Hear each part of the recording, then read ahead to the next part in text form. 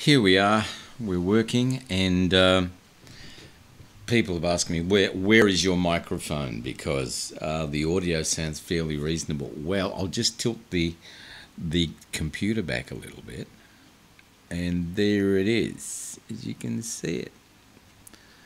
And that's it right there.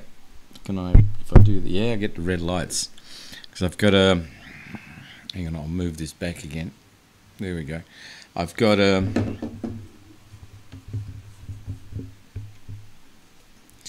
there we go, one of them little interface thing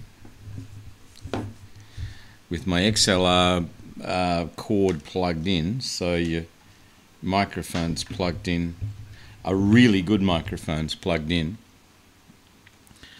so you're going to hear it. And I'm going to tilt this like that and move back, alright, move way back, pick up my guitar and go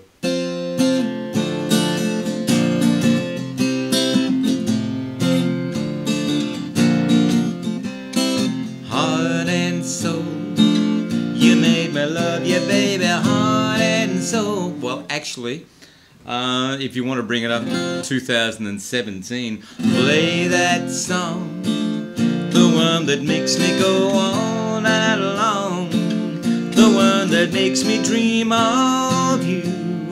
That's all I want to do. I don't think Train will get into trouble for that, because the chord progression is such an old one. That's been around since they invented the 6-string guitar, that one, or the piano for that matter, because the da-da-da-da-da-da-da is probably one of the first melodies that especially piano players would learn.